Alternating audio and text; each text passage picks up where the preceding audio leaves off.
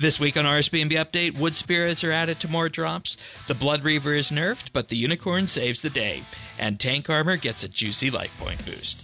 Are the next armors the new hot sauce? Plus Group Ironman mid-level ranged, and Porter math.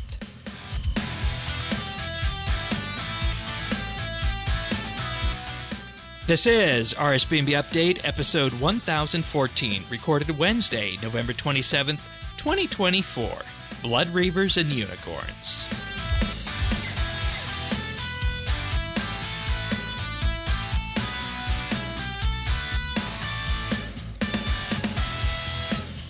Hello, everybody, and welcome back to another episode of RSBANDB Update. This week, a bit of a skeleton crew going on, but we still got some folks from the RSBANDB Group Ironman here this week. It's American Thanksgiving this week, so happy Thanksgiving to all the American folks out there. On the podcast this week, actually one of them, Thaxi, welcome. Thank you. Good to be here. And everybody's second favorite Australian, Pronacius, is also here. Welcome. Happy Gobble Gobble Day. Yeah. Thank you very much, and thank you both. We're recording this on a Wednesday instead of Thursday for once, so thanks to these guys for being accommodating for me being out of touch tomorrow. We normally do our Thanksgiving in October, and I always feel like, when it comes to the Canadian side of the Thanksgiving, we should just do ours with the Americans, because, there's some stuff going back to World War I and whatnot when we changed it, and... Things get so cold so early up there. Like, I hear stories about you guys actually eating Thanksgiving like outside and stuff, and that sounds real nice. I'll be honest. Well, I mean, it's early October, which is still a little bit chilly and a little bit dark. Yeah. But it depends. Anyways, of course, Thanksgiving aside, weather aside, which I'm snowed in until April now, as it be.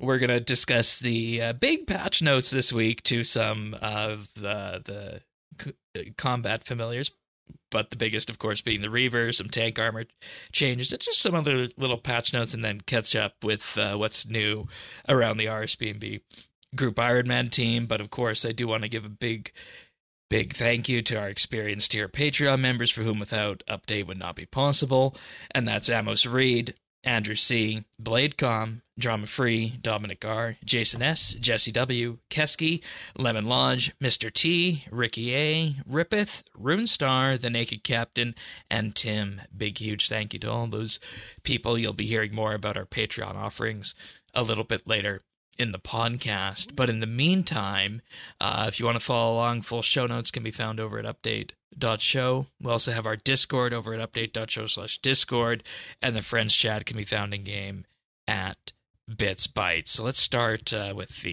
let's just start with some generalistic patch notes this week, because I feel like these ones are important with 110 woodcutting, fletching, and actually now fire making coming out. Yeah. Which I was a bit of a surprise. Fire making. Yeah, I mean, you look at the calendar; it says fire making now. So I guess we'll just burn away to 110. It is probably not terribly challenging to just Change we're making new logs. You can now burn the new logs. However, more work for people. Surprise! Weren't there already? We'll let fire making backfill later on. But. Wood spirits have been added to loot tables across the game. So for normal, they have added them to the Lumbridge Catacombs, which include the crawling corpse torsos, warped rats, skeletons, warped bats, corpse archers, scoblins, corpse mages, and Drigeth Nern, as well as goblins in Lumbridge will now drop normal wood spirits. These all used to drop regular logs. I don't know if they still do, but the only people who are cutting basic logs are the people who are training on these monsters, so fair enough. Yeah, that's where the Slayer Masters send you. Yeah, is these ones. Yeah. Oak also comes from the Lumbridge Catacombs, but a slightly different collection of creatures down there: warped rats, skeletons, warped bats, the corpse archers again, scoblins, corpse mages, and Drigeth Nern, as well as goblins in Lumbridge and goblin raiders. Now, we tier up a bit for Willow. We go to Rock Slugs, Ham Guards, Ice Warriors, Goblin Raiders, Cockatrices, and Pyrophans. That reminds me of early level Slayer there. I think that's what they're doing is like, if you look at this, we've been looking at the Slayer task list recently for reasons, because each task requires a certain combat level before the masters will assign it to you. So they're kind of tiering these with the combat level you have for the task is the level of wood spirit you get ish. Which fair enough, I guess. And I mean, in an ideal world, that kind of lines up with where the wood is in terms of its level too. So, yep, right. Because Teak is level 30. Now, moving on to that, Ice Warriors, Tortoises, Goblin Raiders, Cockatrices, the Pyrophans again, Basilisks, and Jungle Strikeworms. The Jungle Strikeworms are a bit of an odd one out here for me. I mean, well, sure. They always drop teak logs, 2 teak logs. So now they're just going to drop the. I hope they drop them in more volume. That's actually one of the issues I think I have with all of this list, especially these early ones, is like my assumption is that the hatchet for this will work very similar to the pickaxe, where you need to like have an item in your inventory and use 100 stone spirits to upgrade it. And like with stone spirits, we had, a couple of years to build up spirits in the economy so that like everybody had to buy 100, not the biggest deal. We all already have them in our banks. I am worried that we're going to need 100 oak spirits each, and that the Lumber's catacombs are just going to be full of people with roaming. Yeah, because here's the deal here. In relation, if we look at the Jungle Strikeworm in particular, it used to drop teak logs at a rate of 31 out of 512, and it used to drop 20 or 40 at a time. Yeah. They've kept the rate the same for the spirit, but the spirit drop is down to only 8. Better than 1, but like if you needed to go and gather them yourself, those are going to be crowded. That's yeah. So is it a smart move then? Buying these okay, I don't know if that's smart or not, but I have the funds to just drop a mill on random ass soul spirits. Get 1,000 of each. I don't know about 1,000, but some. How many stone? On my main account, I bought 100 of each and just banked them because we did 100 stone spirits. I figured they'll do 100 each of these, so I've just banked 100 of each. I expect it to be a very parallel process to the pickaxe, and I don't know if that's true, but it seems like what Breezy was kind of talking through in like the live stream on it is that they're trying to make a lot of stuff more parallel. People love the mining and smithing. We're just going to do that, but again, strong work. Yeah. I mean, I don't know. As we said, like the fletching yesterday, I mean, I can make fletch bolts at 40, I can use them at 40, but I need 62 crafting to put a feather on them, Which is just dumb. Spoilers, exactly. We will absolutely talk about ranged ammunition and ranged weapons at specific level tiers later in this episode, but also same Breezy. God bless Mod Breezy lately, actually. Yeah. The whole put in the work. He's really Game Jam was he's really spreading his wings with the new designer title that he has recently. Yeah. So, and a lot of the stuff that's coming out is relevant to the things he's working on. So it makes sense. But Maple comes from Jelly, Young Grotworms, Rorius, and Moss Giants. Yep, fair. All the mid-level Jellies and Grotworms are easy. Yeah, and Moss Giants actually. I was going to say Moss Giants are easy, and big bones. Acadias are Anku, Basilisk, Grotworms, Gladius, and Moss Giants. Mahogany is where we start going up a bit more. The Anku Elites, Grotworms again, Greater Demons, and Corp Beast, of all things. Corp always dropped Mahogany's because, same as just for planks for construction, it has a legacy drop for a large volume of them. I don't know what the volume on Stone Spirits is. Yeah, and fun fact, if you look at the wiki page for any of these creatures we're mentioning, it will say November 25th, replace the logs with whatever wood spirit. So it is a straight replacement. They no longer drop the logs. Sense. Ewes come from Spiritual Rangers, Desert Strikeworms, Basilisks, Kurasks, Ancient Cavern Skeletons and Spirits, Frost Dragons, Lava Strikeworms, Gladius, Scutarius, Capsarius, and Erets.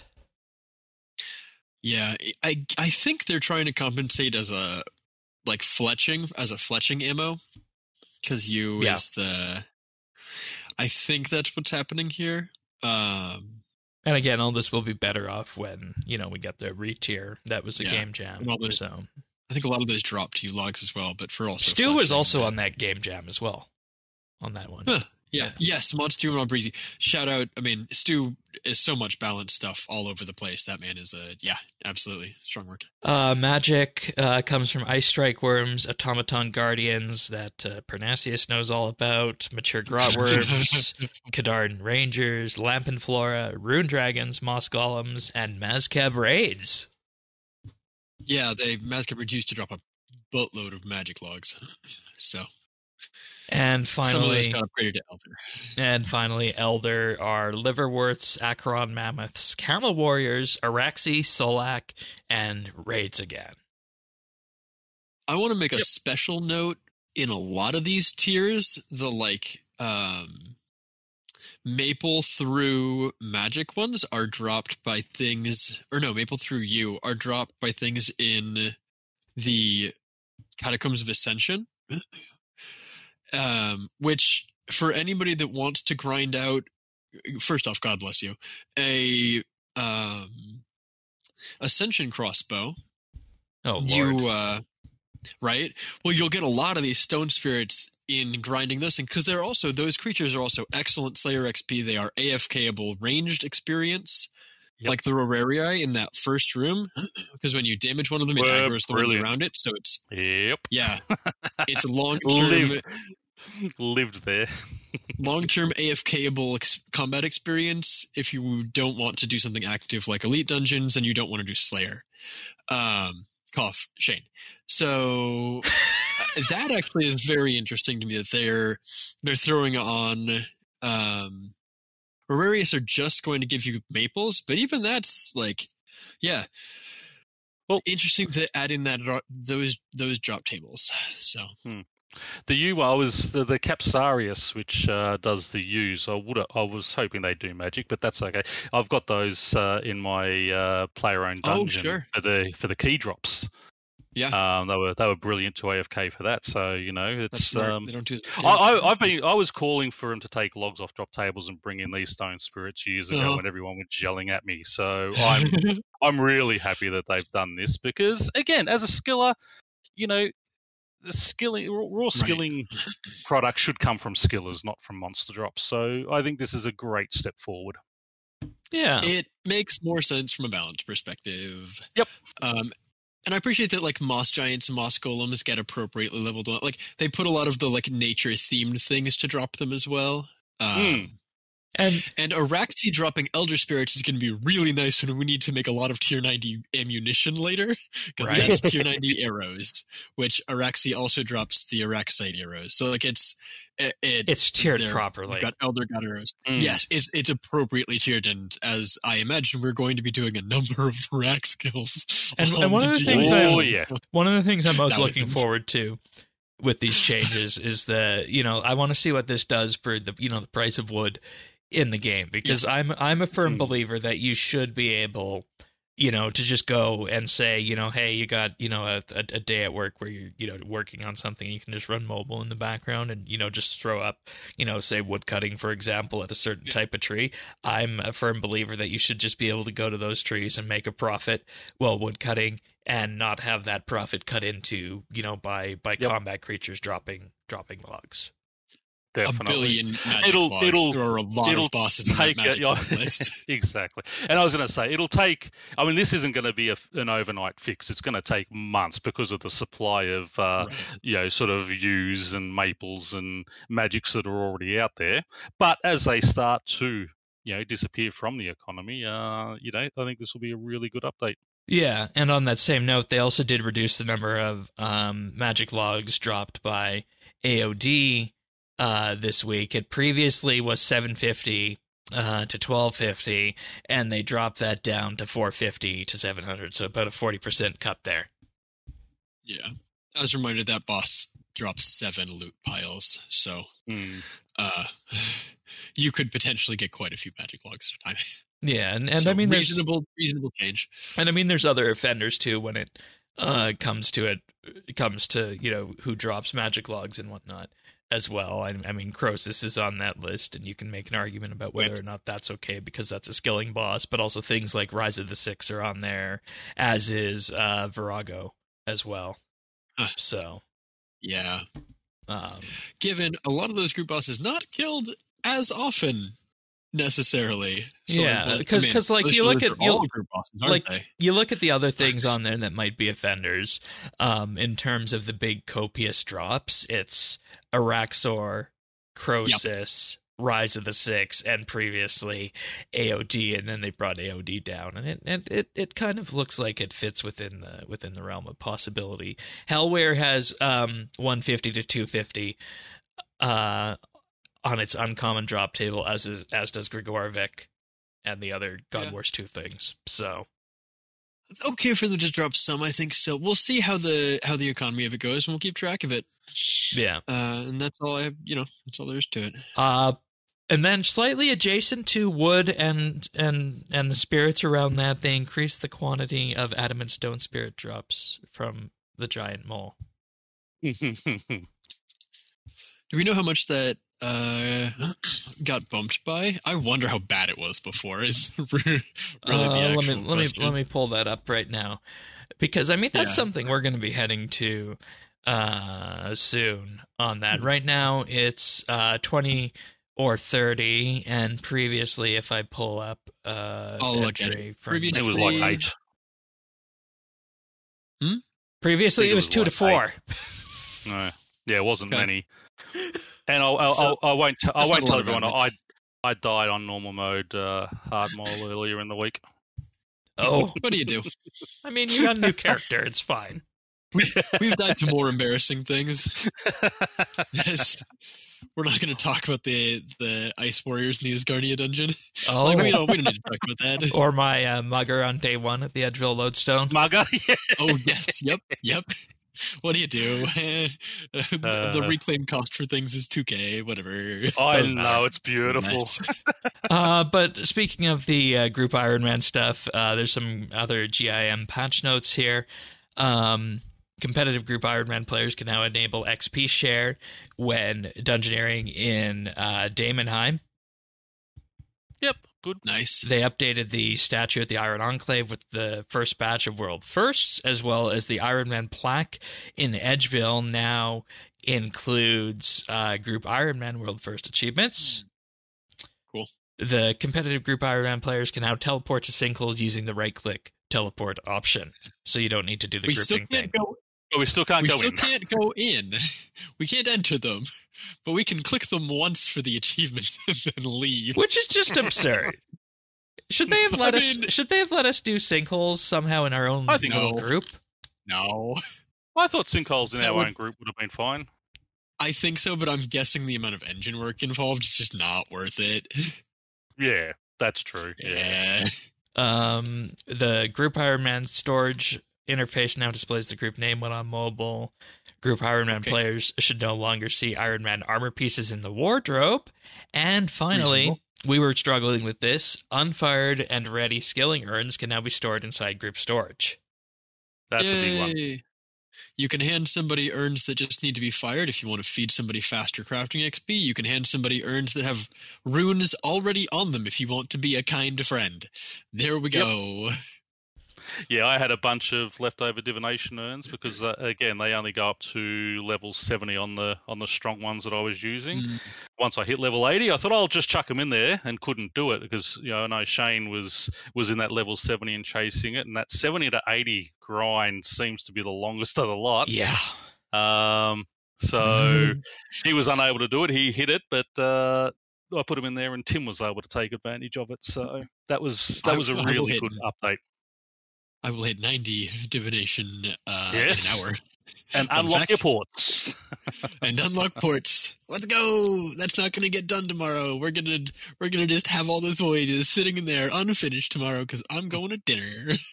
You got a mobile phone? Yeah. Ports is made for mobile phone. See, but the thing is, the first tier of ports is like every 20 minutes you need to check. I don't want to be on my phone every 20 minutes while I'm with my friends. Like, I don't want to do that. Why? That's why mobile phones are invented, so you don't have to talk to people. Just sit there. My Yeah, I'm hanging Thanksgiving out with you, plans and just sit there. My Thanksgiving plans are me and 2 friends. I don't want to. Fair enough. It's not family. You know, So it's, another married couple that doesn't have family in the region. So that's fair enough then. They're people you want to be with, not people you have to be with, like your family. Yes, this is an absolutely voluntary. I'm very excited for it. So. All right. Well, for the main event of the week, we will forgive you that one. Main event of the week, combat patch notes. They adjusted the Blood Reaver with its healing frequency and its interaction with on-hit effects. And I want to read the dev note for this, then we'll get into it. So it says, we're looking at toning down the power of the Blood Reaver. Having a strong heal tied with a low point cost led to instances where players could just endure any and all damage coming at them with little danger and no real input. Additionally, Reaver had taken over as the dominant familiar when fishing for more DPS due to a bugged interaction with some player damage effects such as poison and god books. The Reaver will no longer apply these effects to increase the cost of choosing Reaver as a familiar over something like a Ripper Demon. Can I just ask? Go for it.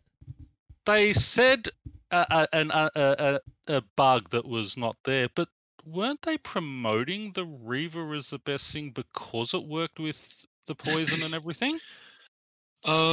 So what was happening with it before, and I think I've explained this on the show, is that the Reaver has a passive, and it still has it, where 1/3 of your healing, your active healing, you have to be below max hit points. All the healing that actually applies to your health bars. Like if you're at full health and you eat a shark, it won't do anything. But if you do something like Soul Split or Vampirism, it will apply. Everything that actually heals you, including Vamp, all the sources of Vamp, Soul Split, Vampirism, all those things, any heal you took, a portion of that heal was dealt to your target as damage. And the bug, the thing that they are now calling a bug, was that, and this applied immediately, that was the previous iteration,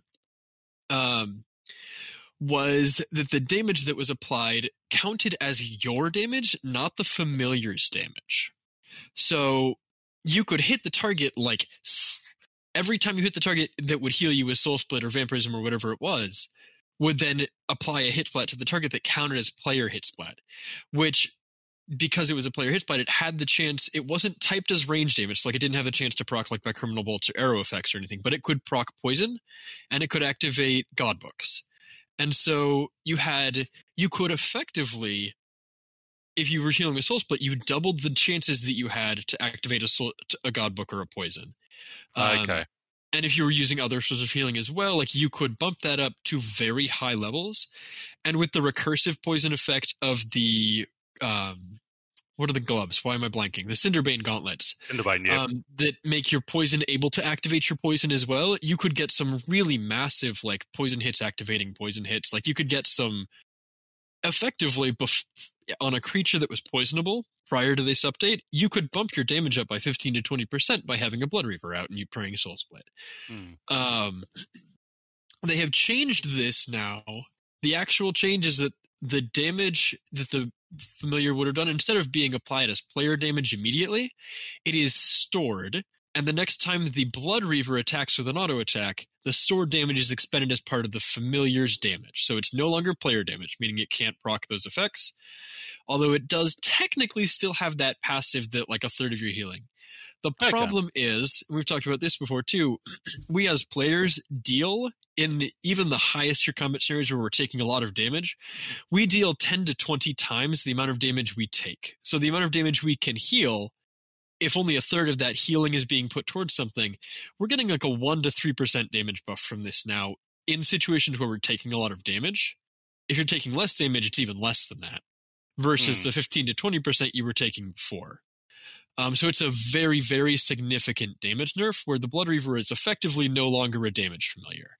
The buff is still something, but it's not there. And I will say that your numbers of around 20% do, kind of line up in terms of what I felt in terms of, just taking a quick run here before the show to hard mode Carapac, where that is a prime example for one of those bosses where you could get that interaction with the poison and the god books happening, because Carapac is poisonable. Without that interaction happening, it definitely did cause the kill times to go up by that amount, using the same Blood Reaver setup that I was used to having before on that. Yeah. So now my question for you, Shane, because I haven't really used the Blood Reaver as much for healing. Yeah. When you were using it before, do you know if you could spam the special attack button or keybind to have it go off more than once every 3 seconds? See, that's not something I did, because what I would always do is that when I would take it to a point where I was using it as a healer, I would just set it to an interval of 3, 4, 5 seconds, depending on what was needed. And the main use case for that was Raziel. So I'd never gone below 3 before, so I don't know. The fastest the auto fire rate, the rate that you set your familiar to use scrolls, is based on their auto attacks. So you can say, I want you to use a scroll every 1 auto attack, every 2 auto attack, every 3 auto attacks, as it is.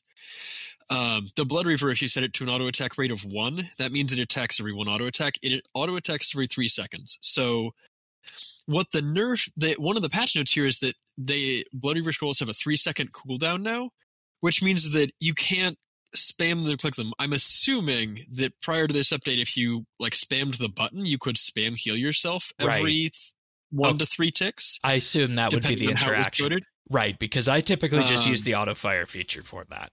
Got it. So yeah, if you set the auto fire feature to 1, it will now fire off of cooldown, is basically what they have it turned into. Yeah. Whereas, so basically 0, 1, 2, and 3 are all the same. And then if you go for 4, it's every 4 and 5 and so on and so forth from that. Okay. And they changed the scroll cost. Before it was 10 points. Am I crazy? Or is it... What was the cost before? Do you remember? I thought it was 15 based on what I was seeing, but maybe it was 10, but now it's 15. So, I want to look at. Let's just go back a couple patches in the wiki. Because it's an interesting, like it's an it says 15. Yeah, so it said 15 before, or is it 15 now? Oh no, hold on, I didn't go back far enough. That's on me. 6. It cost 6 before. Wow. with a cloak on, that would either be 4 or 5. I think 5. So basically, you can only get 4. You can only get 4 activations until out of the full special bar. Well, yes. So if you drink a potion, you can get more. You can summoning potions exist, so you use a spiritual prayer potion. It's the cheapest equivalent, which also keeps you prayerful, which is nice. I need to use a spiritual prayer potion.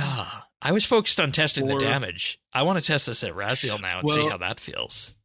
So you passively recover 15 points every. You passively recover 15 points every 30 seconds. That's the recovery rate. With the Spirit Cape on, this only costs 12. So you get every 2 minutes you get 5 heals out of it, half your health bar, if you're not drinking potions. So yeah, that's a pretty significant nerf to that healing. Unless again you are paying for more.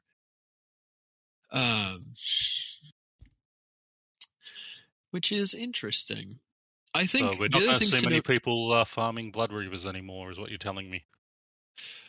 Their cost should go down somewhat. Mm-hmm. And I think that's also going to be helped by the other parts of this patch, right? So they didn't just change the Blood Reaver. They also changed the Unicorn and Bunyip so that all 3 of them, they no longer interrupt channeled abilities with their heals. The Bunyip, I will tell you, is still bad. It's useful places where raw shark are dropped as drops, so you can heal yourself with them if you need. So yes, Water Fiends and Dagonoths, congratulations, you with a Bunyip, you're better now.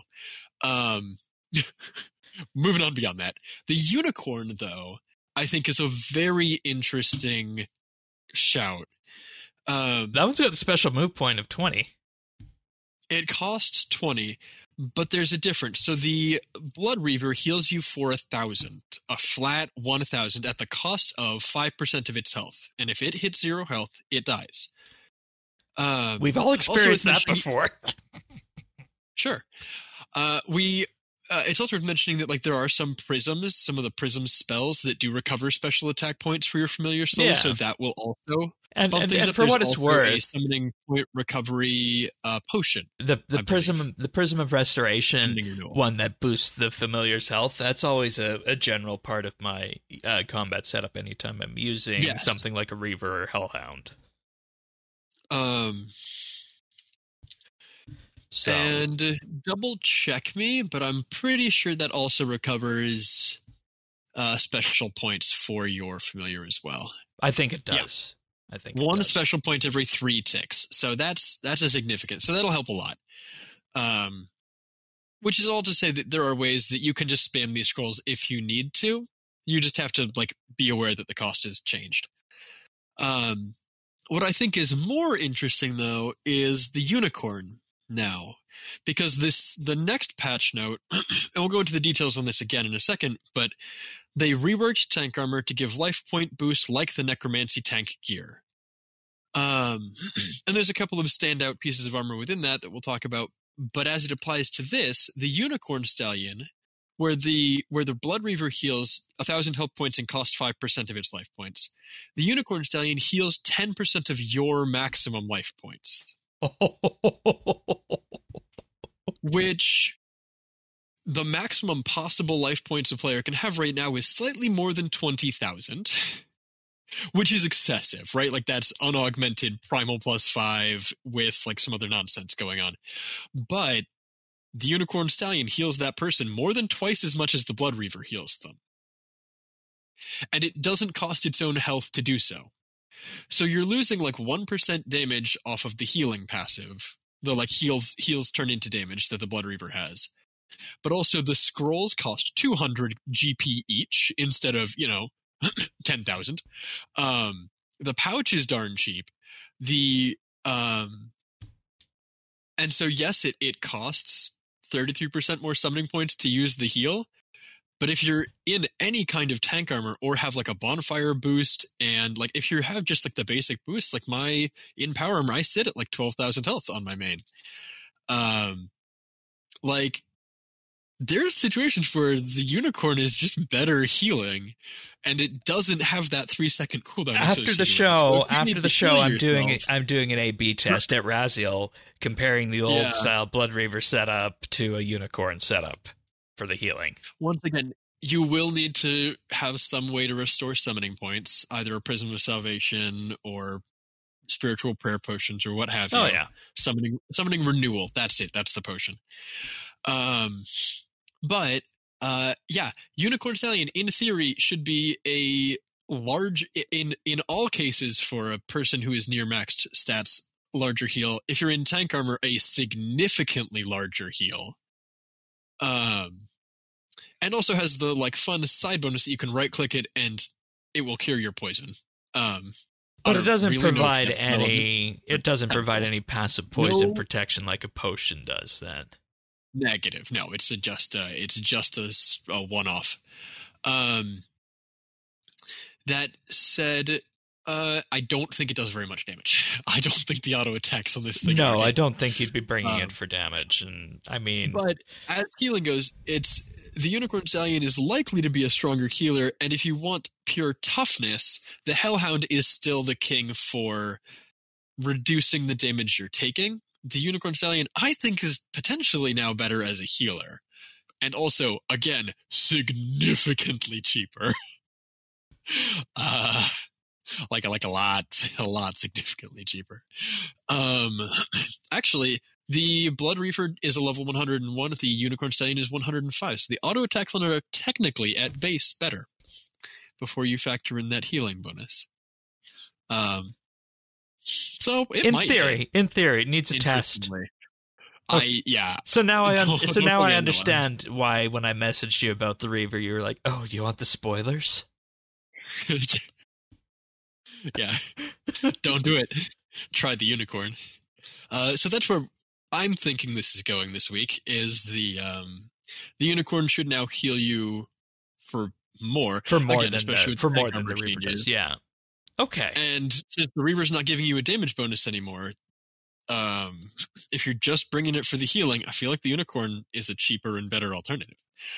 Again, spiritual prayer potions are expensive, so maybe that's marginal, but we'll have to see how that falls out after Blood Reavers are, not farmed or used as much anymore. Potentially. They might stay high because people just haven't realized they can swap. But either way, that's the change to familiars. We'll see how that shakes out. All right.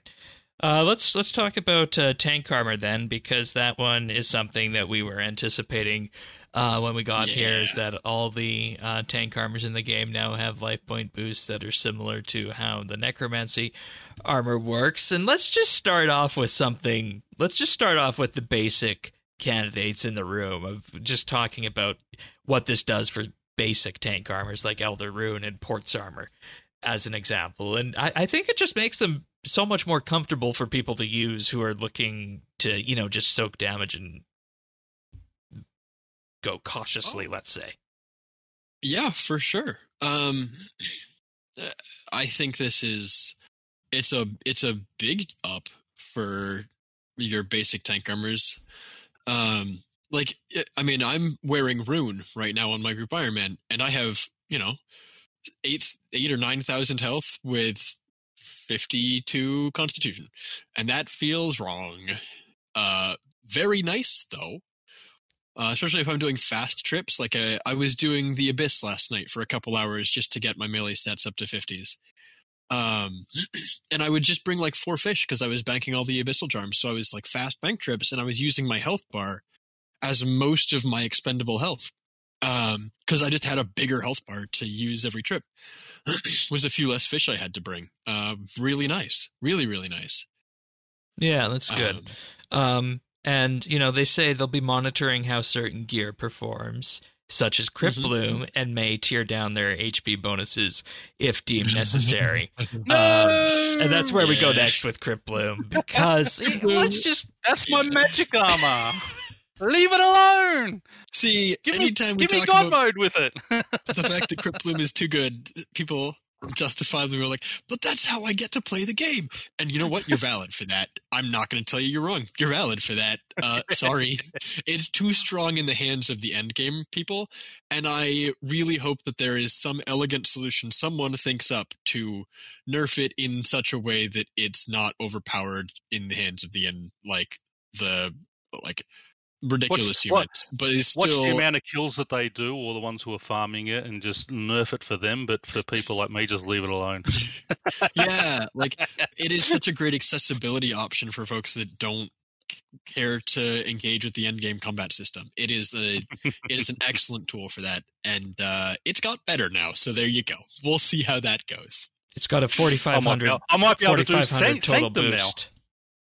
Yeah, it's tier 90 tank armor. It's got the tier 90 tank armor boost. It used to have less health than the Mazcab Raids armor, which was tiered at least the dropped versions, the active versions were tiered at tier 92 health bonus and are now tiered at tier 90. So they lost that last statistical advantage. Now it's just based on the passives. Yeah, so that's what I was going to say. You bring Acto if you're looking to just do the set effect, basically, at this point, compared to the other ones that are out there. One more set of armors that had a health bonus before when maybe they shouldn't have. Virtus. And by golly, they still kept Virtus, Pernix, Torva. Yeah, the next armors. They previously had what was the equivalent of a tier 80 health bonus.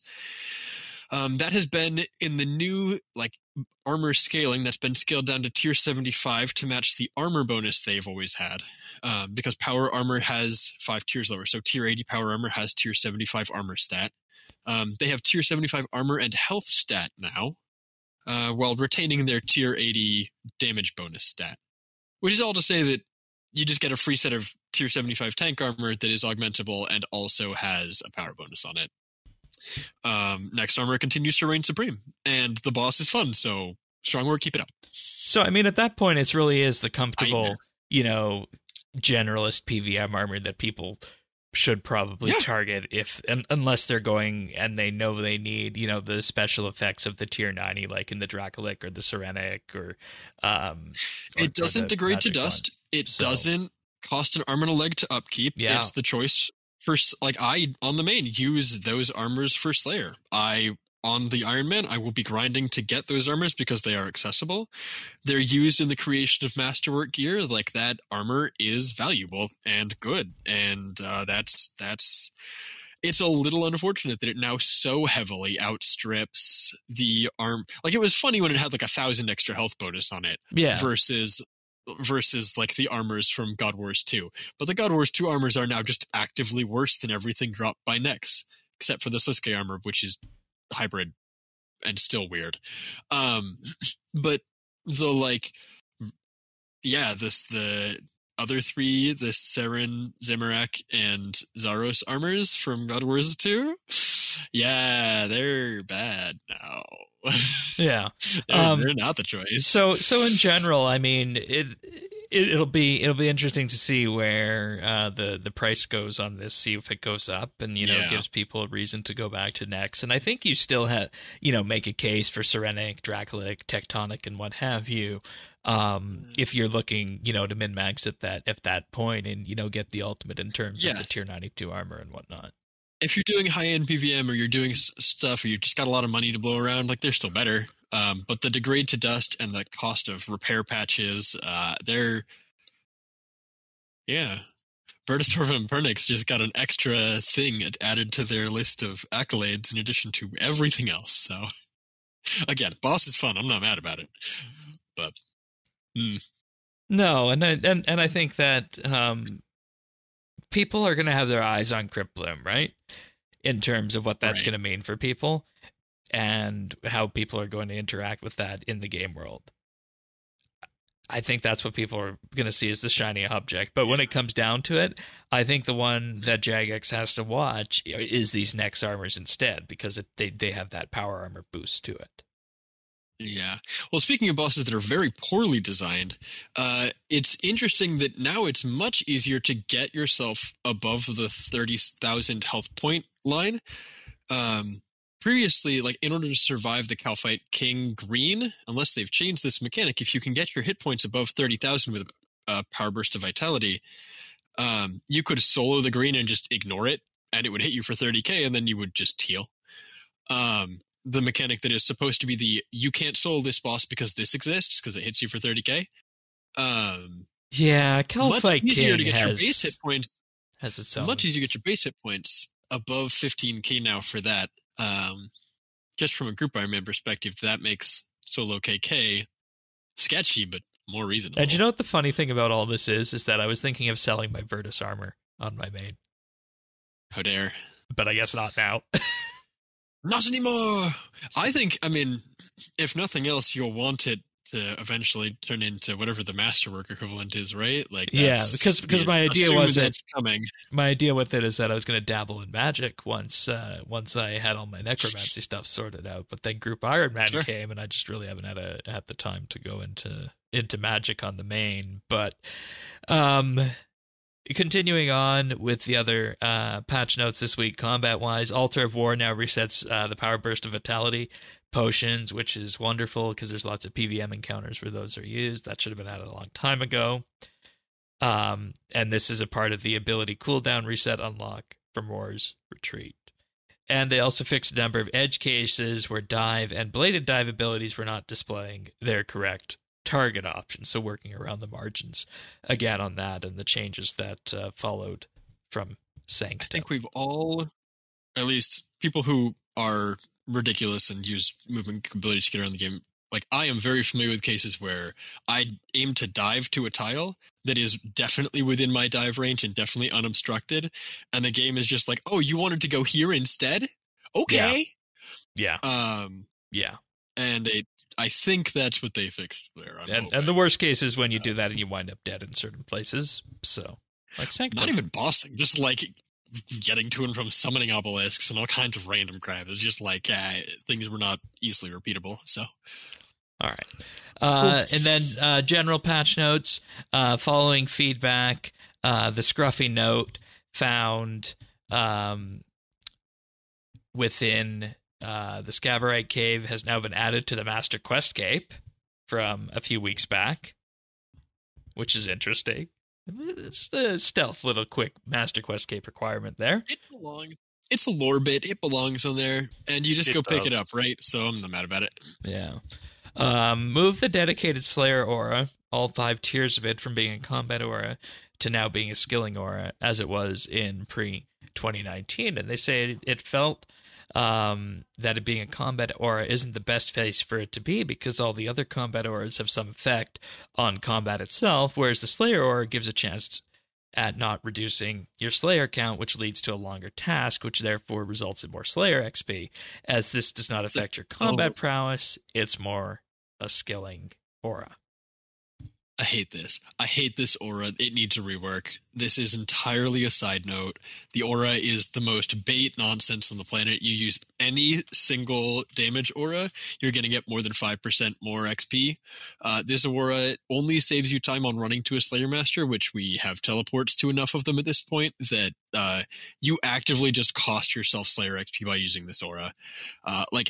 Maybe if you wanted to extend a really good task or something, that would be a case for it, but shy of that, the aura is actively just troll to use. I despise it. I honestly had no idea it existed before today.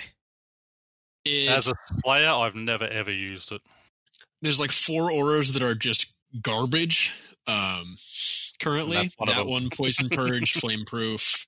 There's 4 or 5 of them that by the time anybody who isn't a Group Ironman, by the time a normal player gets enough loyalty points to earn them, the aura would be useless and next to useless. What do you typically run aura wise per on a Slayer task? Depending what Slayer task. If it's a higher level one, either Vampirism or Penance. Yep. They're pretty much the only 2 I really use. Because just about everything is AFK. Magirat or Dark Magic are good options for necromancy. Yeah. But again, I mean, you kill things so fast with most. When you're sort of higher level, another one that needs a rework. You don't really need. You don't really need anything other than those 2 for Slayer. Okay. Calgarian Notes Part 4 can now be dropped on floors 46 and 47 of Daemonheim.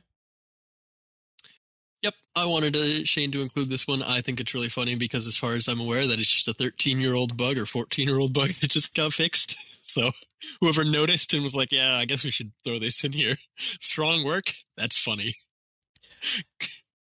They also dropped the Slayer XP on Osseous, went on a relevant task to be more in line with the other Rex Matriarchs, and for folks wondering, this brings it down. Premier membership tokens can now be added to the currency pouch. Finally. After all these years. And just for anyone who does, who enjoys their thieving, the Cheeky Monkey has been put onto that with the Premier Clubs. So if you missed out on the Cheeky Monkey when it was on... I know Thieves was consistently talking about how people who missed out on that are having a subpar thieving experience. That's it. Well, now you can get it with Premier Club tokens. So I put Premier Club on this account. I bought the Legendary Pet and the Cheeky Monkey with 2 of my 3 tokens. So there you go. And the Holy Knight Sword... The meta... Go ahead. Oh, I think the meta third option is probably the Flaming Skull because it's an override that acts as a light source. Oh, okay. Yeah, that's a good one. It's only a tier 2 light source, which means you want a tier 3 one anyways, and there's better headgear. It's it's one of those oh shoot, I forgot a light source and need one kind of things. But yeah, it was again. I take my legendary. I've got the the lore pet, so I just call that and take a lantern out of there. Oh, true. I was thinking like the headgear from Kandarin acts as a tier 3 light source as well. Okay. If you just need something to wear for like mining gold rune. But anyways.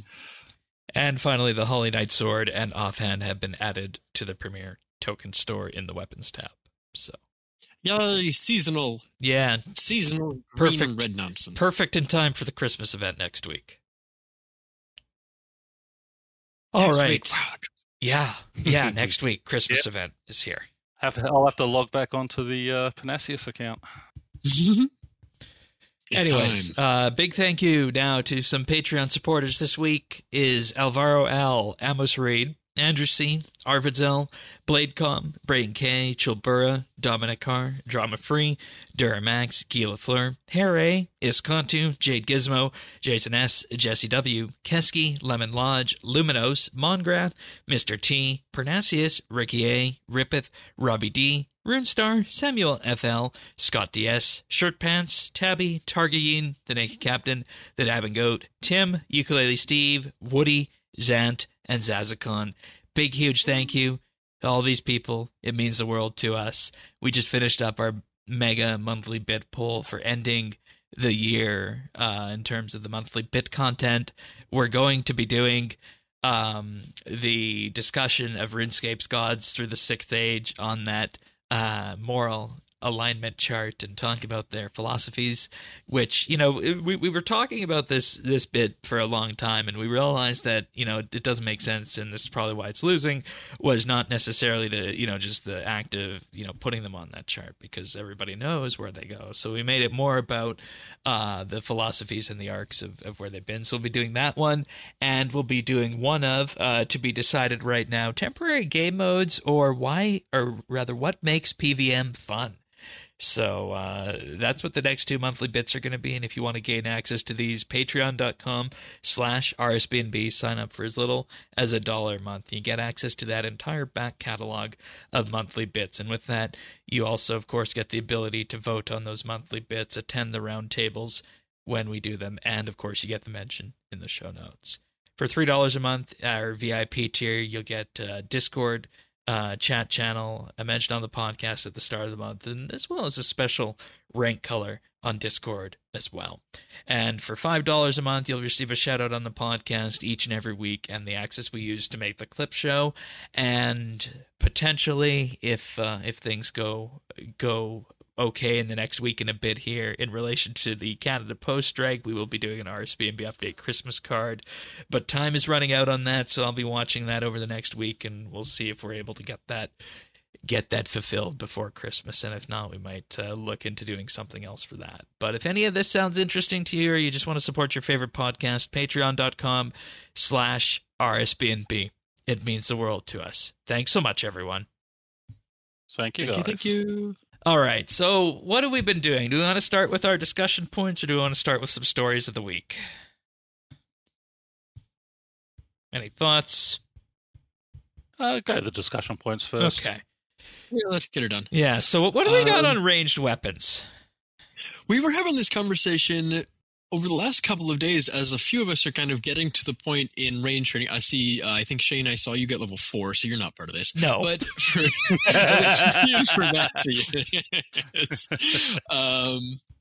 where, like, the first 50 range levels, you have access to, like, relatively consistent weapons, kind of. It's weird because fletching, you need really high fletching levels to, like, fletch a magic shortbow, which is a tier 50 weapon. Or rune arrows, which you use with that weapon. Like, it all tiers there and then falls off really hard. It's like fletching is in a really weird place. And again, plans by Breezy and Stu to fix this at some point. But we were realizing, like, what the heck are we going to do, like, about these things? And it seems like the best and only reasonable range option, unless you have really high fletching for some reason, is at level 50 is to, like, just make rune knives with smithing. So, like, smithing is the skill you train to make your range ammunition right now. So that's a little weird just to start off with. But the big thing is range has a lot of good weapon access in the 70s and higher. where you've got access to things like the crystal bow at level 70. You've got that like doesn't even need ammo. Or the hand cannon at 75, once you get through the quests for it, that like you have to grind for the dragon pickaxes anyways. Or at 80, you've got like the crossbow. What's the Queen Black Dragon Royal crossbow. The Royal, thank you. And just like we have these a set of, and then into like God Wars 2 weapons basically. It's like the weapon progression is pretty solid later on, but there's this really weird gap at 60 where like again you need like fletching in the 90s, high 90s to make dragon darts or fletch the like ammunition or an elder bow, and like it's really kind of an odd gap where like all of the dragon javelins, not throwing knives, and thrown axes are all locked behind quests with like tier 80 plus requirements, where like it's really odd. Like the crossbows, the dragon hunter crossbows that are the tier 60 weapon are locked behind demon bosses. There's just really not a lot of weapons available for range at the tier 60 thing. And it seems like the most accessible option, assuming you have the hunter level to get one, is actually a red salamander. I think it's 59 hunter. Gives you access to the salamander and Terramintar, which is just the best option for ranger. So that's why you told me to stop 60? burning my Terramin. Yes, because Pern and I were talking about this like 2 days before this conversation. We were like, yeah, what do we do with Terramin? We've got to use for like everything else. What do we need Terramin for? Like, well, you could make grand magic potions or grand strength potions out of it eventually. Or some kind of incense stick. No, the incense stick, we looked it up. It was some random, like, it wasn't useless. particularly useful. Oh, it's the the Terramin incense, 25% chance to automatically bank ashes when burning logs. Which we have a book at the tier 1 of the book, the Underworld Grimoire, does that automatically for you. So you're like, I mean, useless. Apparently that's the use of Terramin, is ranged ammunition, herbs. So again, I'm really glad they're fixing that. But that was an interesting, like, what the heck do we do with this? Do we just use rune knives until we get to level 70? No. I mean, why not? You could, but or you do Gravite equipment at 55 because again, dungeoneering tokens you just get from the elite dungeons, maybe. I was lucky because I did the 100 black dragon kills. I got 900 rune arrows, so I bought a magic bow from Champions Guild just use that. But yeah, it's stupid that you cannot fletch a weapon at the level you need. It's 20 levels above to use the weapon at your rank. I mean, it just makes no sense at all. And so hopefully that's something they're fixing. Yeah, which is great. So that was a big kind of discussion for the week. Was that? It's all I had for. No, that's fine. And I'm looking at this other table, and then you have things, like the dark bow, but that's a level 90 Slayer requirement, which isn't happening anytime soon.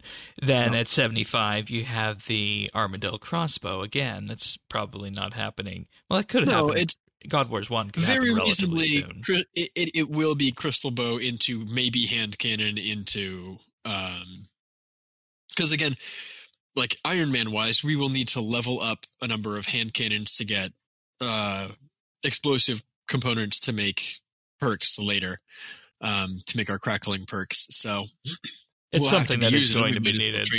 Yeah. So what's the call then for? Is it the hand cannon then to level up and disassemble for invention and ranged XP there, or probably? They do take a little bit to get. They're not all that rare, but we do need, like I say, we do need a good number of them, and we'll need to hang out in the Chaos Dwarf battlefield for dragon pickaxes if we want them anyways. So that's, if we want something to disassemble, what about Chinchompas? Hand cannons. They're not disassemblable. Just for ranged in general. Oh, they're tier 55. Yeah. So reasonable. That's the other option. Again, Hunter. Hunter is giving us 63 Hunter, I think, for that. Which I'm very close to, and I do need to get us some red ones for the farm anyways at some point. So the issue with chins, as with obsidian rings, which would be the other option potentially, is that they break every time you throw them. There's no chance for them to be reclaimed. Doesn't mean they break on every ability, thank God. But it does mean that you go through them at a reasonably good clip. So you have to collect quite a few for them to be a reasonable training method. Right.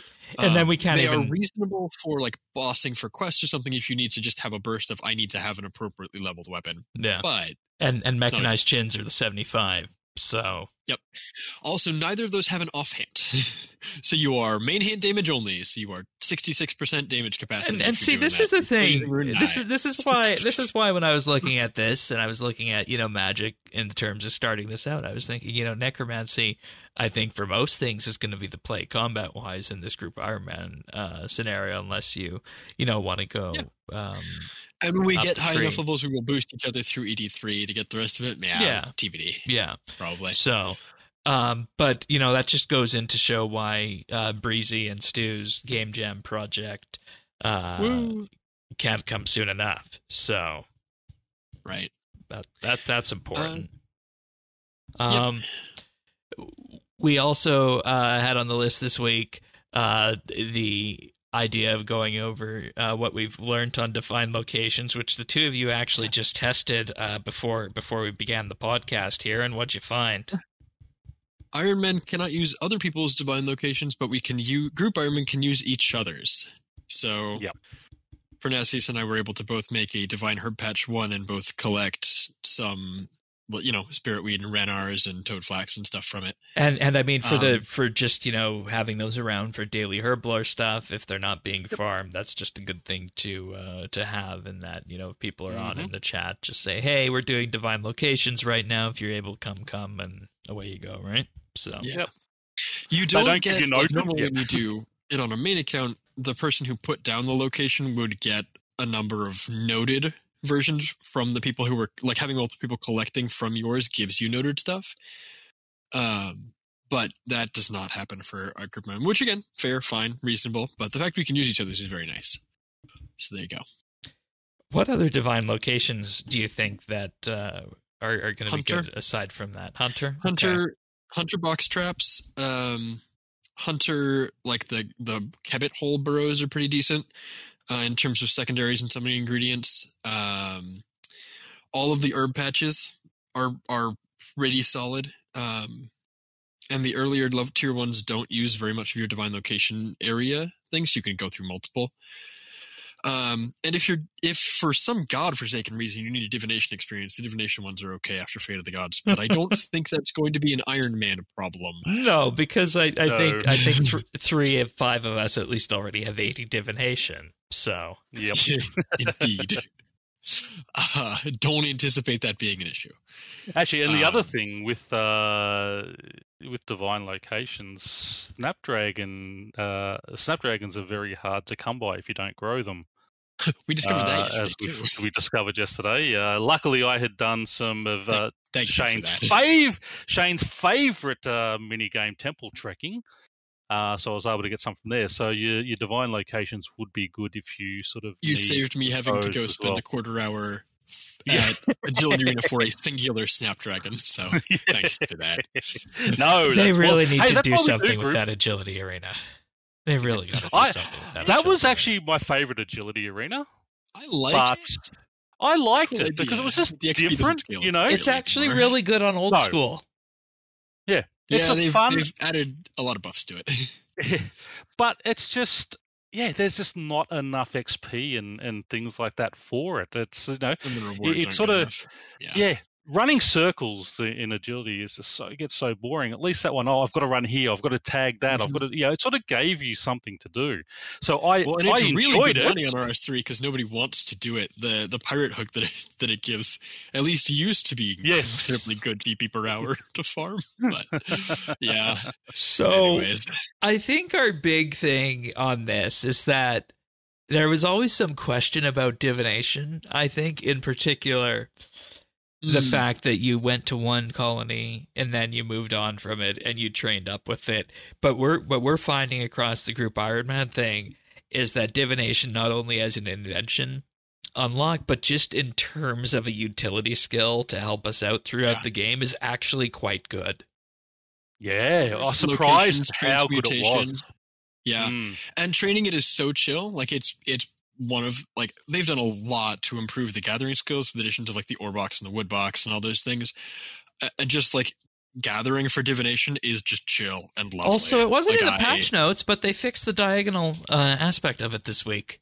That was last week. They fixed that last week.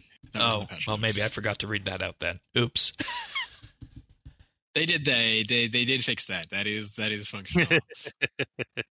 Maybe that was this week. No, it was in the. I saw a patch note about that they fixed that. I thought it was this week. Yeah, I thought it was this week that they fixed that, because it was still doing it to me last week, and yes, then I noticed. Yeah, it's the very last patch note this week under general. Fixed an issue that blocked players from interacting with divination wisps diagonally. Oops, I should have put that in the list. There we go. It's on the list now. So there you go. So that's thank God, that's a lovely fix. No, thanks for that. Glad that's back. And actually, you didn't used to be able to grab them or like harvest from them diagonally. It would walk your character into a cardinal direction of them. Now you actually can just harvest from them diagonally, including like around the corner of the wisp, the like central crater. Like, yeah, no, really nice. Really, it's an improvement. Thank you. Thumbs up. Yeah. In any case, the both of you also wanted to talk about porters and in turn. Yes. So what is this discussion about? Is this in particular about the amount of crafting needed for 80 or? No. So this is like I wanted to figure out. I sat down in the last couple of days and really wanted to figure out what is worth portering. Like on an Ironman where you have to make your own porters, you can't just buy the materials and craft them up real quick. On an Ironman where you're making them yourself, what's worth it? What is an actual time save to porter versus just running to the bank? Because making them is a pretty significant investment of time, right? You're mining gems, you're mining gold, you're smelting gold, you're cutting gems, you're creating necklaces, you're gathering energy, and you're creating the porters. It's a 7-step process. And like I got my 80 divination and 80 crafted or 80 smithing in advance. So like going into my grind for it, and then I said, you know what, I'm going to just make necklaces to get 80 crafting. It's not the most efficient thing, but I'm like going to do this. So I'm like have done enough of it at this point to say that, like, confidently speaking, porter wise, you can make in an hour with like, I'm making about 3,500 porter charges in an hour right now. I think with all of the divination upgrades in terms of like the muspa and the outfit and all of the buffs to energy gathering, you could probably make up to like 4,000, 4,500 if you're really like lean in gaming, if you're like 4-tick mining and stuff. You make about 4,500 porter charges in an hour if you're making them in bulk. So that's kind of what I like started doing this math based off the idea of is like, okay, so if I can do that, if like 4,000 porter charges is worth an hour, right? Just like as a number, how far does something have to be from a bank for it to be worth using porters for? And kind of what it seems to come down to is how many of those porter charges would you use to like save that time? So like, if you're just harvesting something like, say you're harvesting snapegrass, because this is one of the things that is a good example for it. Like you're on Waterbirth Island and you're picking up snapegrass. An inventory of it is 28 inventory slots. So 28 porter charges. How long would that take me to make? And how long would it take to run that snapegrass to the bank? Is it faster for me to make porters or is it faster for me to run that to the bank? Well, I think we know the answer to that on Waterbirth Island. Right. That's a very easy one. The way that comes out is effectively if you're just having your inventory, there's no wood box, ore box, gem bag, You're just having one inventory worth of things, like 25, 26 to 28 things. If it takes you more than 24 seconds to get to the bank and come back, it's worth using porters. Which is a great for something like fishing, which, again, there's not a lot of fish that far from a bank. But if you're in the living rock cavern and you're, for some reason, like fishing cave fish or rocktails, it's maybe worth just not going to the deposit box and actually staying at the fishing spots. Especially when you consider that you're going to have to reset aggro and all that, too, in there. If you have the gemstone golem outfit on, you don't, or the shark outfit. They both prevent aggro in there. Okay. And I will tell you, spoilers, I finished like 2 days ago. I have all 54,000 fragments of my gemstone golem outfit. So as soon as I hit 20 divination or 20 invention, I will just have that baby. So they don't take that long to get. Yeah, that's good. Apparently.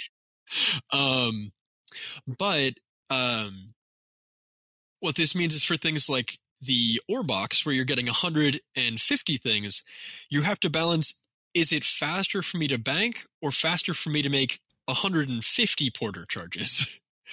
And that question becomes, is the bank within like a minute and a half of me? Which is pretty much nowhere. So for general mining without stone spirits or things, it's actually generally just better to go to the bank with the ore box, because the ore box is just better. Like you're just going to lose yourself time if you try to do porters, oddly. You'll get some more crafting experience making the porters, but you'll lose time. Yeah, and that kind of, I think, leans into the general design sense with divination. When it was coming out, when it came out, that it was more, that, like we mentioned, that kind of utility skill. And it's nice now that the changes with mining and smithing and wood cutting have made it so that you can just rely on the boxes for that. The wood box holds up to like 200 logs. You've got a fully upgraded wood box. The bank has to be like more than 3 minutes from you to be worth portering. And I mean, with that, you're going to assume that you're not using lodestones, you're low on run energy, and you don't have teleports. So I just don't think I don't believe there's a log.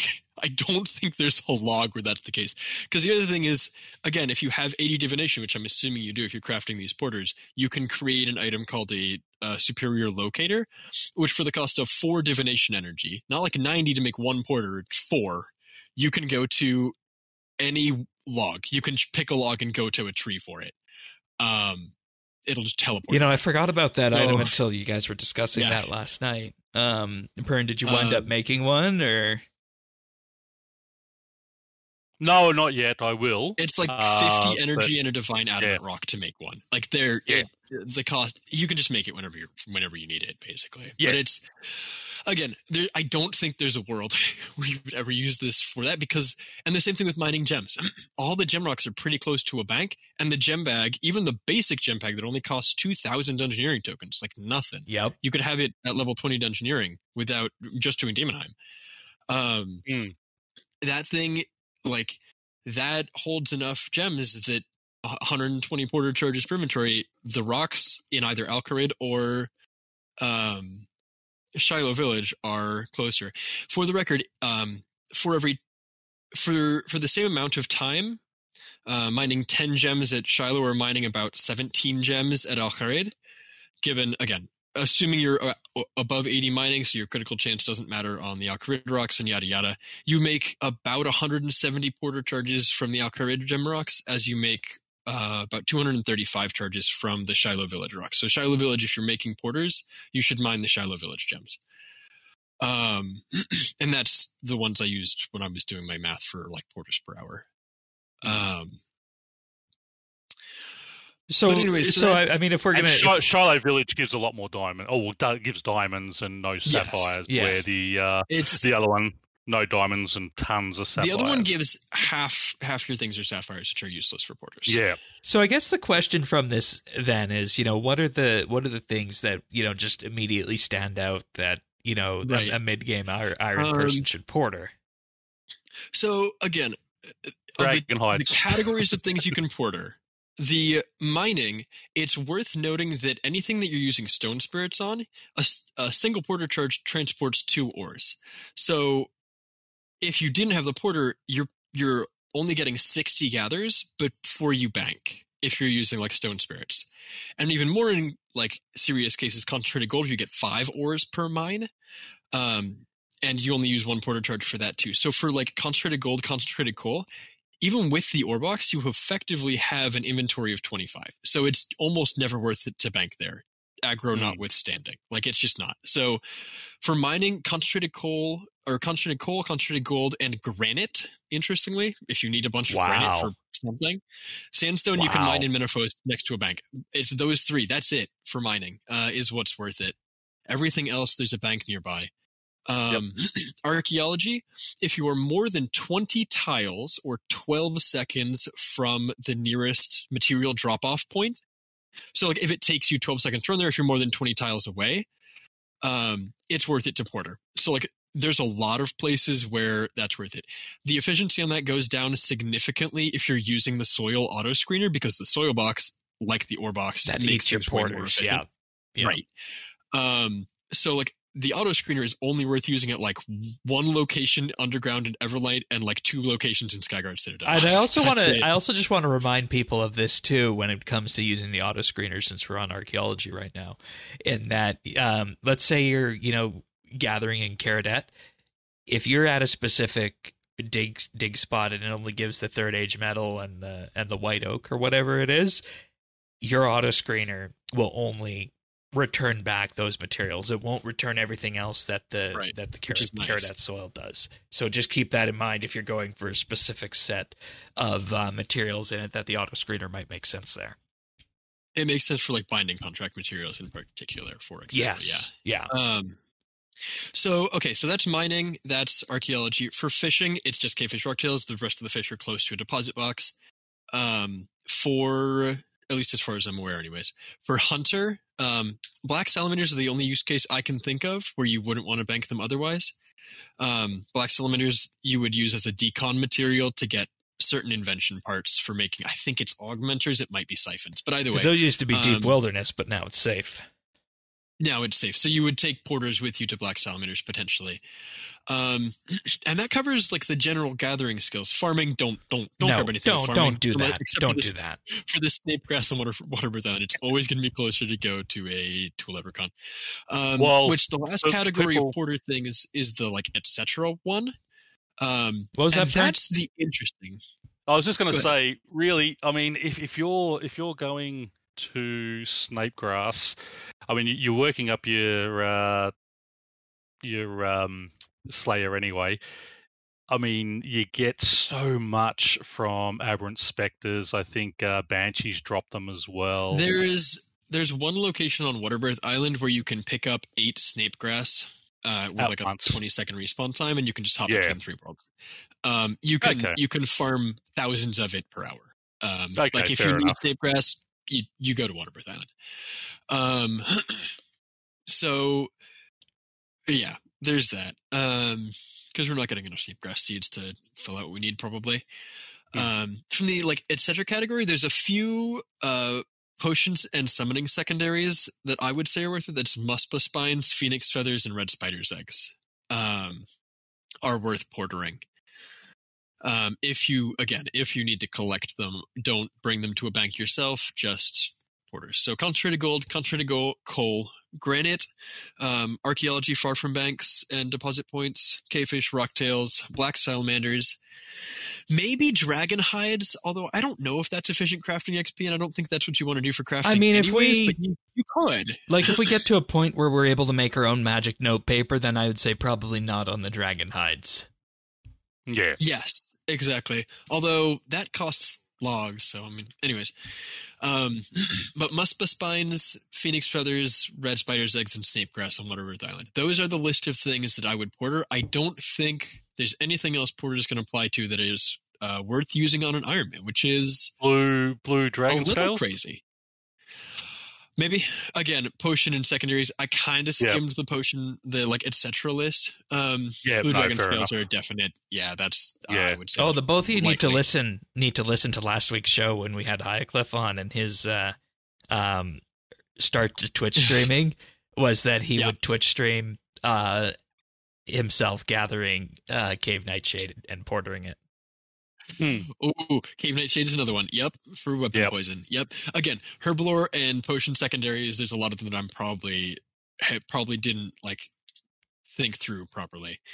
But that's the there's porter math for you. Yeah, and it makes sense because we want to be kind of thoughtful with where we use these, and just we don't want to use them willy nilly, at least at the start on it. Whereas on the main, you can just go here, GE, give me 200 dragon stones and the top energy, and away we go, kind of thing. Again, right now, gathering energy is a ridiculous amount of time for these.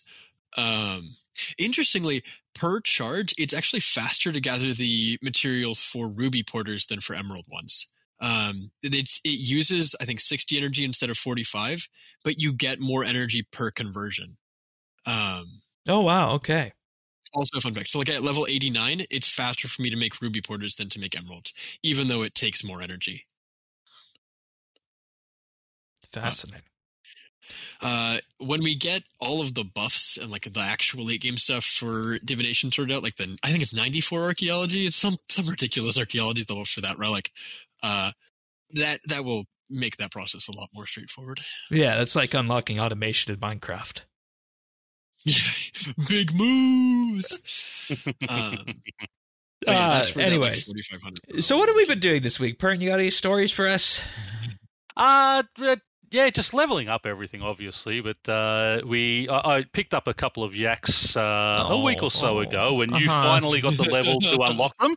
They were both females, so I thought, I need to level up my ranging. So I'm just going to go 42 to 53 ranging was about 3.5k kills, not a single one. Now, I thought the drop rate was 1 in 1,024, but Thaxi says it is 1 in 3k. So I'm sort of pretty much right on average. So I might head back there. It was very good to unlock Ricochet because then I didn't have to click every single one. Honestly, Pern? I've set it up where it just does it, and I only really need to click every sort of 10th or 12th kill. So that was. Are good. Are you at least using a cannon for that? No, I don't like cannons. Oh my god, we definitely have the levels to unlock the Media Mauritania Diary to Smith's cannonballs at double rate. I've got that. We should be doing that. I don't like cannons. You're wild. The only place I ever used the cannon was the Eddie Moo dungeon. Really? I've never used it anywhere else. Slayer, collecting champion scrolls, killing chompies. Man, my trim grind was full of that thing. No, I killed all my chompies. I killed all my chompies by myself. Good on you. I would never. I don't even remember if I used the multi-cannon or I think I did, not the magic one, but the old back coil. But either way, yeah, that will be featuring heavily in my Slayer adventure. I appreciate. Just don't do it on my world. I appreciate the yaks, and that kind of goes into what I've been doing continually on the farming push. Got to 71 organically, and it goes a lot quicker once you get things like the fast breeding Chinchompas going, and I really do want to add the yaks into the mix, and then after that, the next milestone will be 81 for the mushroom people, and then we can get the story going from there, and really kick the farm into high gear. Yeah, the dragon grind is going to be fun because I remember when the POF came out, I think I was there for probably 6 or 7 hours at the Blue Dragons just trying to get my first eggs when the POF came out. So yeah. Well, at dragons the moment, go ahead, Turin. I was just saying, at the moment, I am getting quite a few green dragon tasks, so I take those every time. I do use porters for the hides and just bank the bones, just so I don't have to bank as much. But I was looking at the bone crusher. I thought I'll get the bone crusher and just click the pick up bones, but that's an upgrade that you need from Ark with 2,500 chimes and a whole bunch of taijutsu. And Yay! So, Everyone's favorite piece of content. Thank you, Avernick. I love the arc. I do love the arc. I'm going to be honest with you. There's so You know, much thing. I didn't when it came out, but it's how I did 121 cutting. Yeah, it's good for a lot of training. Aside from that, I've been also on the push to get 80 smithing. I'm presently 70, and just in the process right now, actually, of mining the net crate for that. And, you know, as things go in RS, you wind up finding these little distractions along the way. I did the What's Mine Is Yours quest, and then all 8 of the Doric and Boric mini quests after that for smithing bonus XP to speed that along. Yep. Oh yeah, 11, right? 8 Doric and 3 Boric. Crazy. But you know what's interesting about this is that the quest, one of the mini quests requires the Death Plateau quest, and back on my main, I never did the quest that came out that replaced the original Death Plateau. So that was a new experience for me this week, actually, on everything. Nice. The XP reward from that. Yeah. That's a fat XP lamp. Yeah. So, nice. right. I do need to go back and claim that to do the little extra thing, because I just ran away after the quest was completed and I didn't do what it was needed. There's no extra thing. It's just the quest rewards a 10,000 XP lamp. Oh, never mind. That's Troll Stronghold. My bad. Yeah, that's an my brain. I did those two together. Never mind. Go on. Yeah. But you know, with that, just generally good progress on the mining and smithing. Finished divination last weekend, so that was good on that. Nice. But overall, still on that invention push, mainly to just unlock the charge pack. And I'm beginning to wonder, you know, was that kind of a mistake? Because I mean, it's nice to have one of us with an invention unlocked, but I guess it's just nice to have the option of having charge pack unlocked, right? Yeah. So for me, it's not so much a charge pack. I want to get the spring cleaner up and running, which is level 43, because I do a lot of Slayer.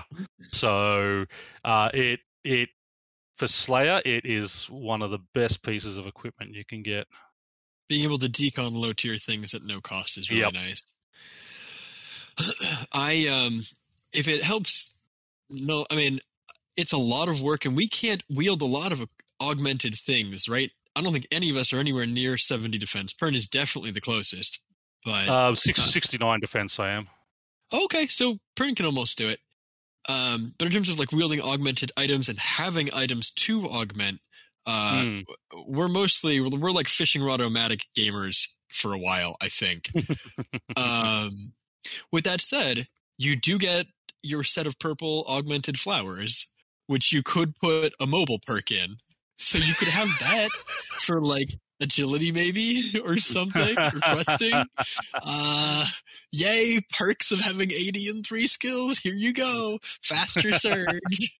Smile. Okay. Okay. Like you're saying, just being able to decon the little salvage we get, not have to bank it, will be so nice. I actually do also want to pull something else from the thing that I remember from this week. Taxi, what was the quest that you were doing that you found had a herb lore option on that you were wondering about for the lamp? Herb lore. Gosh, yeah, there was a combat lamp from something that I was able to put on. What was that? I completed a quest. It gave me 10,000 XP and a combat lamp, and for some reason that included herb lore and Slayer. Like it was all of them. Shoot, hold on. Adventure log, maybe? Oh, was it Troll Romance? I think that might have been Troll... No. Not Troll Romance. Yeah, I just thought that was interesting because it's like, oh, okay, that wasn't expected there. But...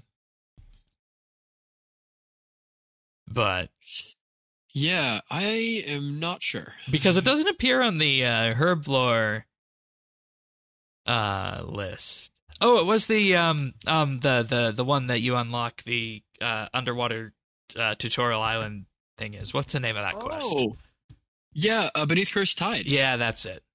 Yeah, which, as a reminder, we are, for us, it's November 27th. Make sure you go, or 28th in game. Oyster resets in in like 3 days. Couple of days. Yep. And we got a monthly reset token too. More at the end of this fortunate week. components, please. Yep. More. End of this week. I want a Grace of the Elves so badly. Oh, as soon as you get the level to sort of start making one of those, I'll just run. I don't want to run. Well, what I'll do for you in that case is before the month rolls over, I will get 30 cooking, 30 magic, and 30 woodcutting, because those are the only things I'm missing to be able to do Beneath Cursed Tides. Nice. But we've got a ton of the easy clue scrolls, which I haven't started doing just for bank space because to get all the fortunate components. So I haven't started those yet. Wait until I can decon them before you start funneling things. Exactly. That's exactly right. Yeah. So when you tell me, I'll start doing them. What can I? What was giving me? There was a ton. Something that was giving me a ton of elites. I need to dump those in. I'm not elite level yet. I know they're the worst. But... Yeah, but see, they're my favourites. But for fortunate components, in all honesty, easies are the best. Yep. Yeah. I mean, 7 out of 10, you get a fortunate component in easies. Kind of crazy. It is. I know we've kind of meandered, but Thaxi, what do you got for, what would you say your big experience or story from the week is? Yeah, of my, 90 or 100-hour crafting grind, I'm down to, 25 hours left. I've mined 2/3 of the gems, all the gold. I've gotten all the energy to make the porters for the whole thing because, contrary to my own advice, I am portering my gems because I don't want to pay attention. So there's that. I'm making 12,000 porters, by golly. I'm going to use 400 of them. That's allowed. That's allowed. Yeah, that's what we're deciding. So, gathered all my energy, made that first set of porters. I've made a few hundred necklaces, but yeah, the gold, I have a little over 6,000 of the gold bars barred. So I need to finish the gold bars. I need to mine the last third of the gems. And then cut them all, make them all into necklaces, and that'll be invention. So that's what I've been doing this week. In breaks between that, when I'm feeling awake and not distracted by fun on YouTube or whatever else, I have been doing some questing. I'm trying to slowly chip away at things. I'm getting to the point where the quests I want to do are not reasonable quests for me to try to do. I am going to get walled by quest bosses. Such as? Within the next couple of days. Oh, Desert Treasure. Okay, fair. I could potentially get to... I could get all of the levels and quests done. I'm a dozen quests away. This is not happening soon. But I could get the quest done for Desert Treasure and the finishing recipe for Disaster because I want those power gloves. I want them. Barrow's gloves OP, as always, as they have always been. But that Kalurnermancer fight, no prayer, no... I mean, that's gonna suck. Yeah, that's been the recurring theme when it comes to quests with us is that, we, for the longest time, have said that the RS3 quest stuff has gotten too easy. But the reality of it is that if you're leveling up, you can still get slapped kind of hard, but then we were also talking Monkey Badness, we could probably do that with our current levels. So I found something the other day where the life points hadn't been scaled at all, and it was it was some quest that was largish. Was it? It wasn't Fairy Tale 3. There was something that I was looking at the guide for it. I'm maybe it was Holy Grail. It was the boss has 3,000 health. Black Knight. Yeah, Black Knight. There's a few. There's just you're supposed to be hard, and you're not. I don't actually know if the bosses... I think all the Dominion Tower bosses at least have seen attention. Versus, I think... Well, not all of them. I think Tarn Razorlore is still kind of a baby. But... Yeah, I have a feeling that both Desert Treasure and RFD would kick my butt. But they're also on the, They're on the Group Ironman achievements, which, again, we need a bunch of quest points and total levels to push forward on anyways, so it's not the end of the world. I'm sorry. I have 48 quest points. I will get to that eventually. As one of the leaders of clan quests, that's very disappointing. I know. I can't even join the clan with my current stats. Yeah. I'm 195 quest points, I am. Oh, you can join. As a group, we are 800 total levels, 105 quest points, and Desert Treasure away from our next journey tier. Yeah. So that's not too bad. It's not too bad. The one after that will require killing all of the God Wars bosses, which I think will need more levels from a few of us. And Path of Glow-Free, which will be fine, and the medium desert tasks. Yeah. See, that's going to be interesting because the when we were moving up, T70, you had to kill one of the bosses there in T70 Necro armor. So did we? Yeah. So. Was that for the power armor reward though? Yeah. Did the tank armor require that? We might be able to get tier 70 weapons before we go. Because I think the tier 70... Was it a Barrows for the tank armor? Which we also need to do a bunch of Barrows. I'm excited for that. Yeah. Tier 70... Tier 70 tank armor is the Barrows. Yes. Barrows. Okay. So what's the power armor? It's Mole and KQ. Oh! Okay. Oh. Maybe it's a tier 80. Tier 80 is Nex and QBD power, and all the God Wars 1 things with the Spirit Bound Hammer. Yeah. Okay, so it's the tank. So a T80, which I'm 72 Necro and 69 defense. So I'm not that far off doing because we doing do God have Wars. The crafting and smithing level for it. We actually can make that tier 80 equipment, which is crazy. So just gotta go. Go. The Group Ironman is exciting, and we're doing well. Yeah. And on main this week, I will say that at the very last few hours of double XP on Sunday, I hit 110 smithing. Woo! And I actually overshot on the amount of bars and whatnot that I gathered, and I have enough to continue on towards 120, but that'll wait until the next double XP because I don't want to be smithing primals into burials without double XP active on that. So no, definitely not. But I also need to give a shout out to the Old School show because that's a big week over there this week. Lots of theory crafting being going on for Leagues 5, Raging Echo. So Sirion and I will be discussing that come this Saturday. We had our theory crafting episode last weekend, and I can say that this time I actually have a bit of a plan compared to last year's. So we'll see how that goes, and if I'm as miserable by the end as I was miserable last year. I will. I'll start that next week. I'm going to avoid the opening rush. I only checked a few times, but I did see a cap of 190,000 players online today. Holy crap!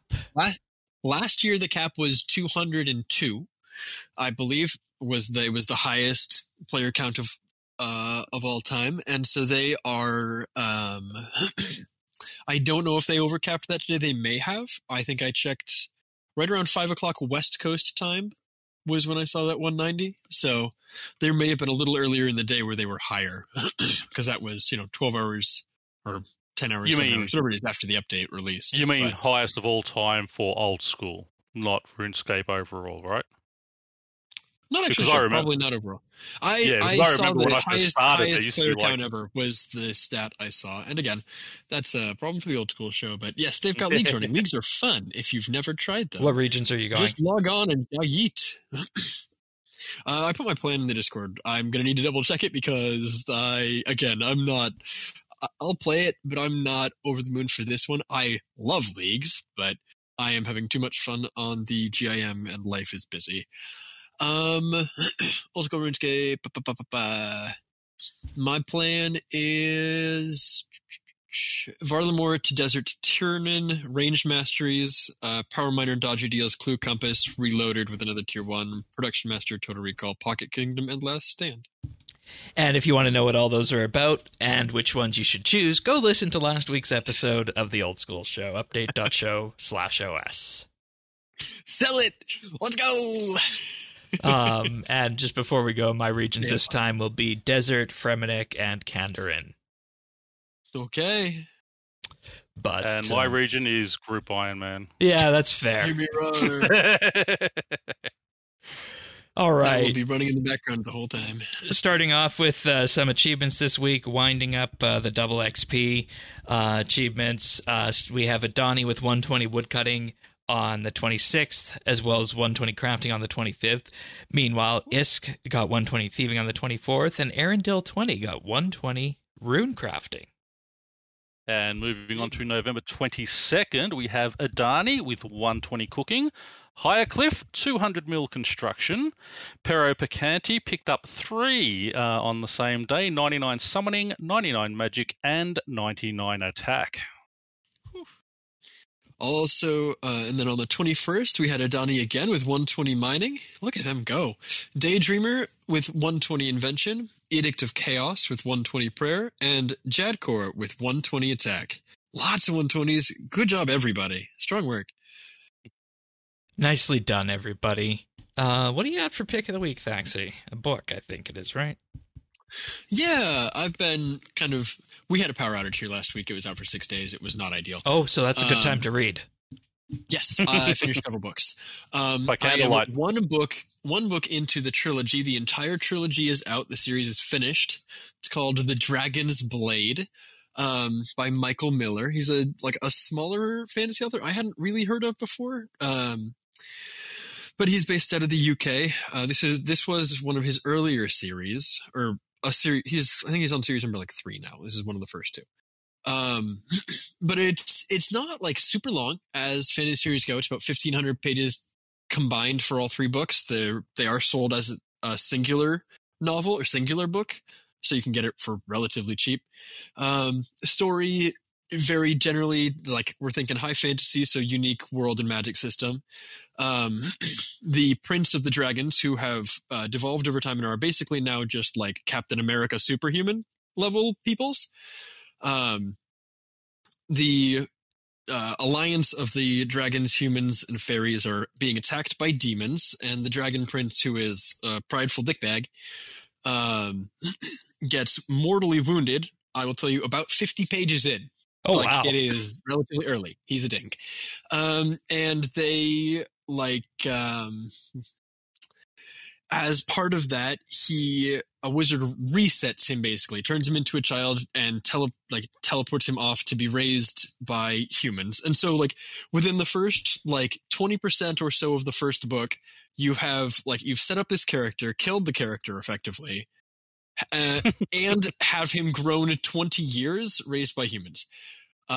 Where his birthright comes back, and now the demonic forces, which have been kind of at bay for 20 years for reasons we don't really understand, the same 20 years, been very lucky. And again, unique magic system, the whole 9 yards, it, they become more active again. And so, he's revealed to be the prince, and they go, or now king, and they go through this whole arc.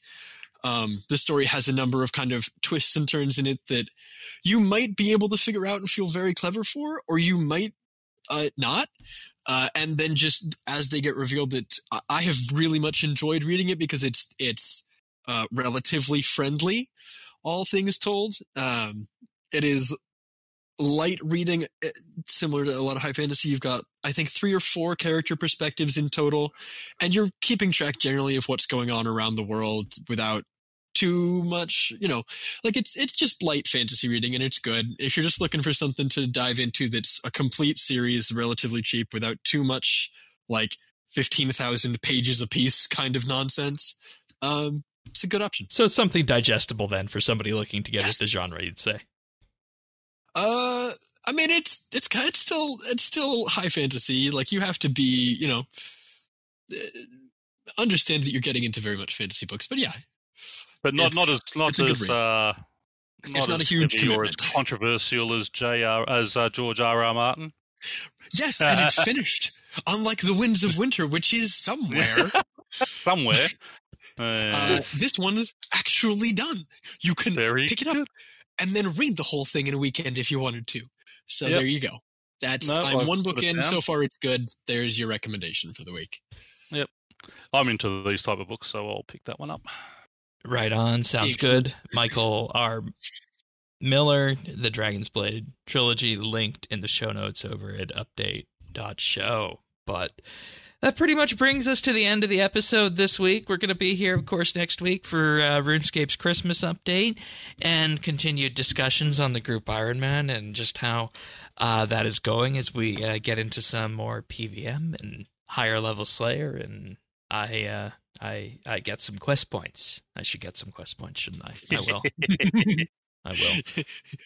Questing is fun. The quest rewards are a lot of XP. Yeah, of course. Remember from a few weeks back, quests are fun for everyone. Questing is fun for everyone. I mean, even like you just do Merlin's Crystal and the Holy Grail. I think that's 9 quest points for those 2 medium to short range quests. I think I did those on day 1, honestly. But probably. But Goblin anyway. Village is 5, I think, for some godforsaken reason. Or Goblin Diplomacy. I know there are some. You sit there going, "How is that worth that many points?" It's just the original quests have too much. That's all. But yes, that's it. If you guys want that episode when it arrives for next week to hear the Group Ironman progress or what's happening in the Christmas event, update.show/subscribe. Click on your favorite podcast listening service. They're all there. Apple Podcasts, Spotify, Pocket Casts, and of course YouTube at youtube.com/RSBANDB. But with that being said, we'll be back next week for another episode of RSBANDB Update. Thank you, Pern, and thanks for being here. We'll see you all then. Take care. Ciao. Happy Skype and all.